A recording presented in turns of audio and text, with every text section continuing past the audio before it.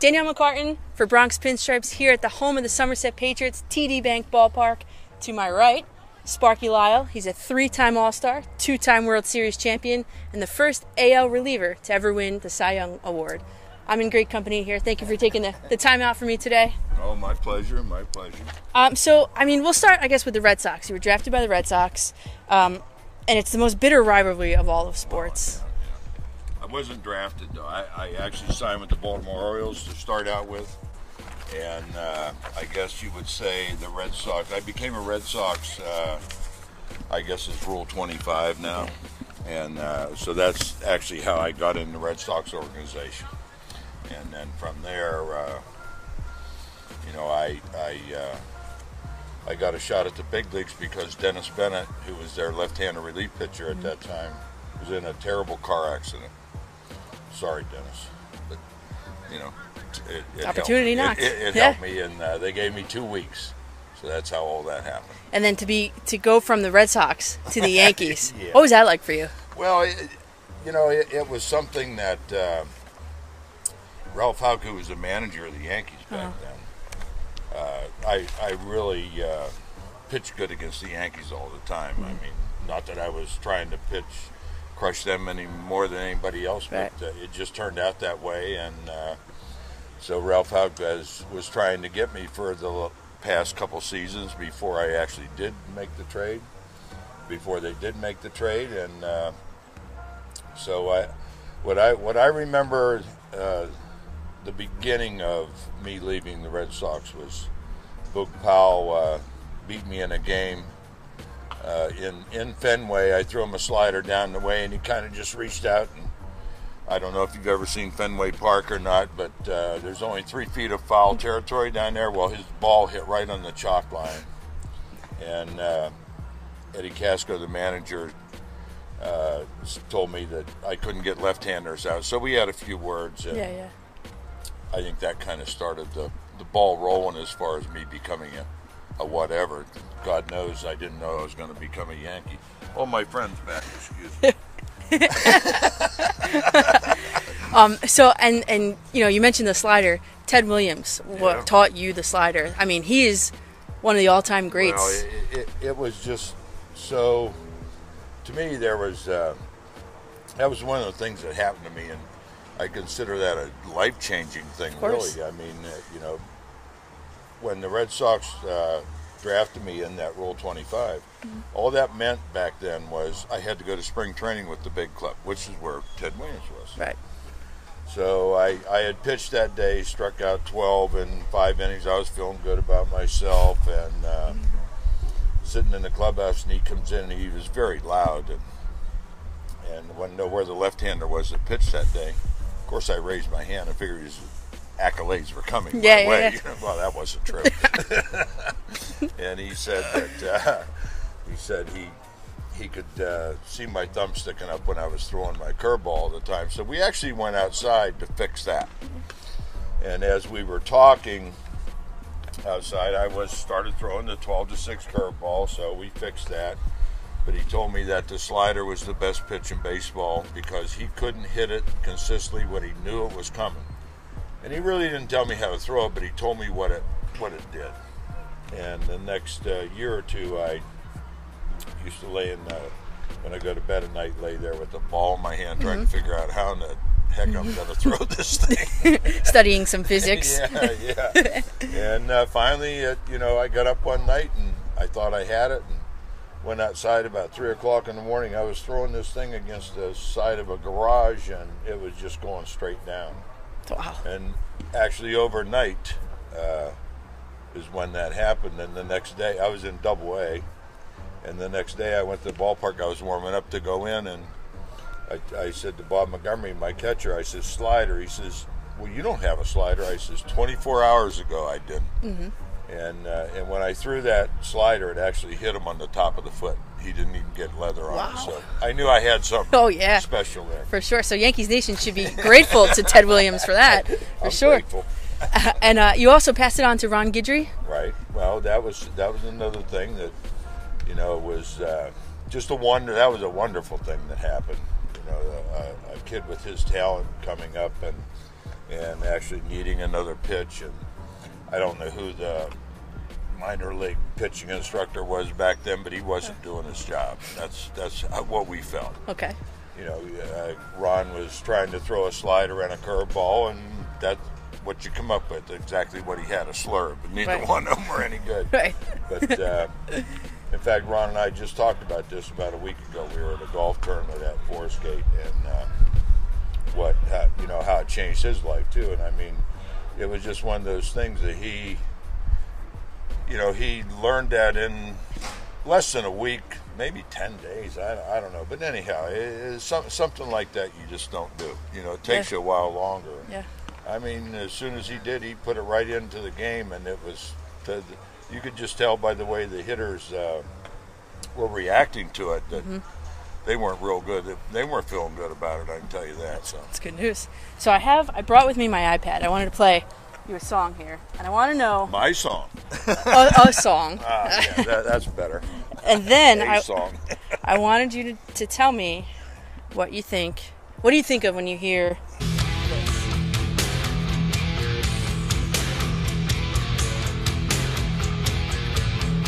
Mariano Rivera? Well, I mean, I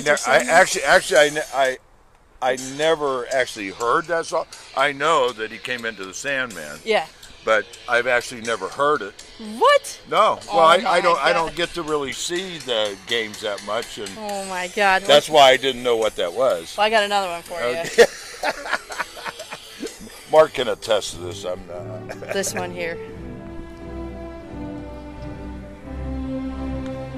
That's not a good one. This was the song. Yeah, I know. This is Marty Appel. Makes me think of Graduation. No kidding. We still don't know where that. But it started to just the way a lot of players do things out there that they really don't realize they do, and I think that was one of the things that happened to me was when I would come in. I guess I would throw the jacket at the bat boy, which I really didn't realize I did, and get out of the car and go to the mound and in a different demeanor, and I think, and I guess the fans started reacting to that, but I mean, I'm still oblivious to all this. I'm just thinking about who I got to face or what situation I'm in or whatever, and then, in fact, I think Marty Appel could probably back this up better than me. I don't know how many times they played that song before I actually knew that was being played. Yeah. and once I did, I asked him to not play that anymore because, wonder if somebody brings their kids or their family to the game and they're playing that song and I come in and get my butt kicked. What are they going to think? Yeah. So if you could do it all over again, what song would you pick? None. None. Absolutely none. Because I don't particularly like it. Back then we never played songs. The hitters didn't go up there to a song. Yeah. I think towards the end maybe they did, but I was fine with just, like I say, you're actually oblivious to it anyhow. Yeah. But I noticed just from managing the Somerset Patriots how the players will go up to the booth up there and change their songs if they're not hitting or all this stuff, and when I would see that or hear that, I'd say maybe you just need a little more work in the cage. And they say no, it's the song. Definitely a song. Yeah, it's a song. So as a former closer yourself, Mariano Rivera is the all-time saves Absolutely. leader. What makes him so legendary, so oh my God, unhittable, so great? Well, you said it yourself, being unhittable and his postseason saves, and he did two things. He was so smooth at throwing the ball that I know that ball got on the hitters long before they knew it was going to be there. Right. And he threw very hard, 95, 96 miles an hour. But the cutter was the biggest thing because that ball only moved maybe an inch or an inch and a half, but he could throw that thing anywhere he wanted to. Right. And it had a very late break on it. And I forget what Old Timers Day, I think it was the last Old Timers Day I was ever at, which was quite a while ago. And he asked me about my slider, and I told him, I said, what, are you crazy? You don't need that slider. Do you want to mess up your cutter? No. Yeah, then don't touch it. Leave things well enough alone. Yeah. But I love watching him pitch on TV and stuff. It was just, I mean, he could throw even if the hitter guessed right, they were still in trouble. Because if even when you're guessing, you still got a shadow of doubt in your mind, and in that split second when everything's happening. And he had a lot of movement on his fastball too. So, and he was by far the best I've ever seen, believe me. And even with 2 pitches, but the thing is that his walk to strikeout ratio is absolutely phenomenal. So that's where the success is.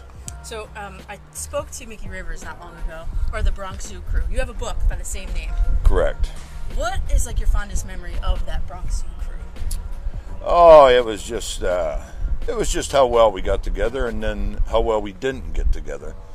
We fought our butts off to be in those 3 straight World Series, 76, 77, 78, and all that time believing that we could do that, and everybody arising to the occasion, laughing, having a great time, going out and kicking butt. And I think that team was just, regardless of, if you take the whole year and the success we had, we'll always and forever always be very, very close. Now, you were known as somewhat of a prankster. We know about the butt cakes. We know about the toothpaste Vaseline. But what's one of the better ones other than those two? Oh, it was just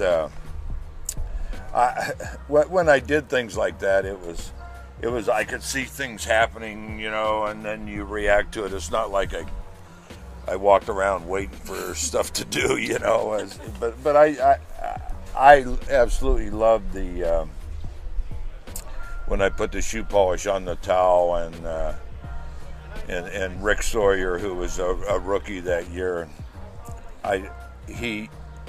when he came out of the shower, before he went in the shower, he always folded his towel a certain way, and well, why does he do that? Why does he do that? And here he would always wash his hair at the last thing he did coming out of the shower. So I guess the water running down his eyes, he couldn't open his eyes, so he just came around the corner with his eyes closed, opened up the towel, so I put that black shoe polish all over there, and he came out, and everybody, Walt Williams almost drowned in the whirlpool watching him put shoe polish all over himself. And then the best prank pulled against you, did anybody ever try it, or were you the king? Well, no, I wasn't the king by any means, but Fritz Peterson, who is well known, we were going to the ballpark one day in Minnesota, and back then if the ballpark was close enough, we'd take a cab. So I was like standing outside waiting for a cab. And Fritz came out of the hotel and says, "Are you going to the ballpark?" And I said, "Yeah." I said, "I'm waiting to get a cab." He says, I got a car. Just go ahead, get in, I'll be right out." So I get in the car, and then he went in and told this guy that somebody was trying to steal his car. And the next thing I know, I was over the hood of the car. Oh. And the security guy from the hotel was handcuffing me. So that was pretty damn good. Oh my God. And now when you're here as manager of the Patriots, did you continue all that stuff against the guys in the back? I had to calm down once I got here. I had some fun, but I guess maybe I made too much of a transition, or whatever, or maybe I actually grew up a little bit, but I didn't do a lot of those things just because I let the players, that was their, the clubhouse stuff, and I think that I just kind of backed off and let things happen. Yeah, so you were pretty successful here. I think it was 5 championships in your tenure as manager. I mean, what's the secret? And these guys are still rolling. Well, that's what we do here. It's the Patriot way. It was just I don't know. I always put a lot of faith in the clubhouse and the guys in the clubhouse. And as Mark Rusinoff could attest, who you met earlier, there were times when I actually released guys that were actually a better player, that they weren't good in the clubhouse. That has something to do with it. And I think, you know, you've probably done enough sports interviews and heard that many, many times. Well, it actually, I saw it work here a lot. How, you know, it's like this team here. They just don't give up. They just keep on rolling. We don't do anything any different here except, you know, Brett's lost a lot of guys this year. Instead of running out and bringing in a body that's not going to be near as good, you just let that space open. Wait till you get that guy that's going to help you. Wait till you get the guy that's actually going to replace that guy. I always felt if I'm going to get somebody new, I'm going to wait until that guy comes along that could have replaced that guy that's hurt or left or whatever, and then you go from there. But I had some great teams too. I really did. It's fun to sit back and just watch them roll. Yeah, and is that a catalyst? You ever want to go to the major leagues and manage? Yeah, no? I was way too old, and now I am too. So. Plus, in the major leagues, you're going to get fired. Yeah, a lot of turnover. in three years, you're fired. So I was very happy here, and I'm still happy here. And so the current Yankees, I mean, you look at the back end of their bullpen, Miller, Betances, Chapman. I mean, when you were the closer, you pitched not just one inning, it was a couple. Yeah, that's right. What do you think about guys like that coming in, the 8th inning man, the 9th inning Well, man? I mean, that's, hey, when you see that work like that, it's like, hey, you know, now you got a 6-inning ball game, so you know, and don't think teams don't think that way. You know, hey, this is when the Yankees were good. We won't talk about them today, right? No. Okay. But back, you know, like Mariano stuff, yeah. I mean, you knew that if you didn't score some runs by the 6th, you're not going to score any runs. Right. And that's just how they do it. It's just like when they started bringing the guys in the 9th inning. I very seldom did that. Not that I didn't go in the 9th inning, but there was always runners on base. I very seldom. The only way you started an inning with nobody on is if you pitched the inning before that. But I think it works out well, and I think you got more quality pitchers in those roles now, and that's what makes it so tough. It's awesome.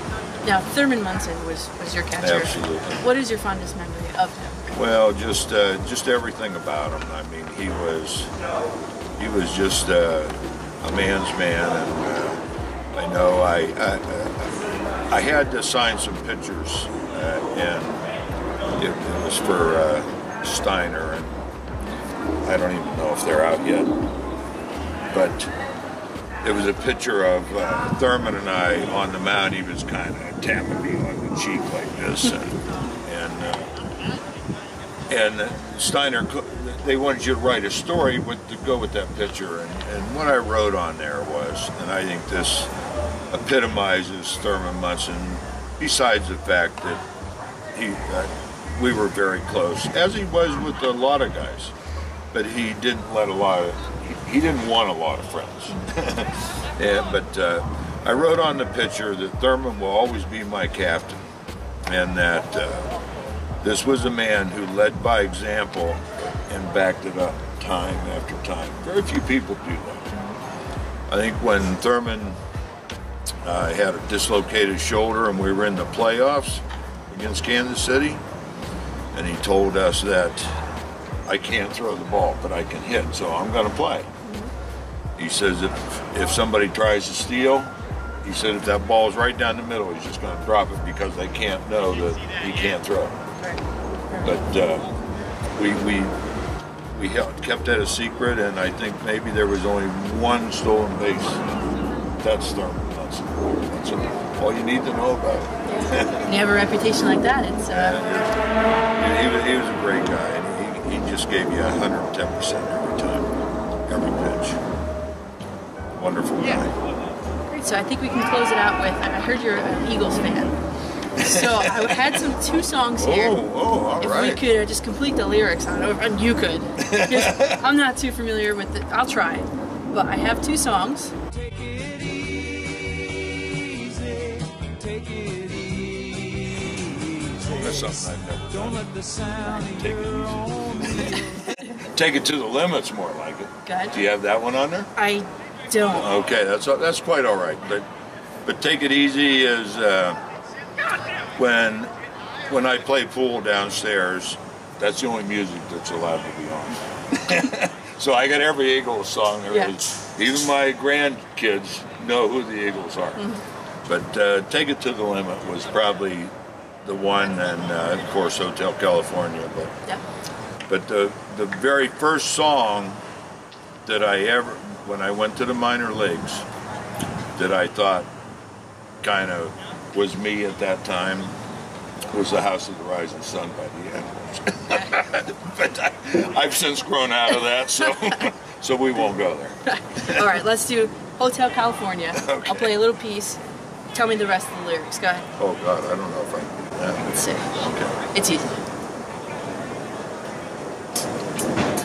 One smell of colitas rising up in the air.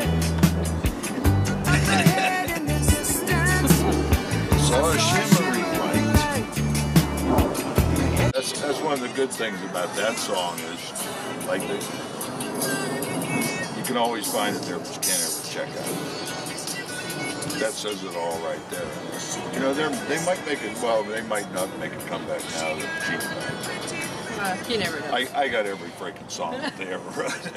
Not that I memorized, or you know, I probably did memorize them, but I'm old now, so I don't remember. I'm them. sure you still. So we're good. Okay, well, Danielle McCartan here with Sparky Lyle at TD Bank Ballpark, home of the Patriots. Thank you for checking. Thank you for doing this, and thanks for watching, guys.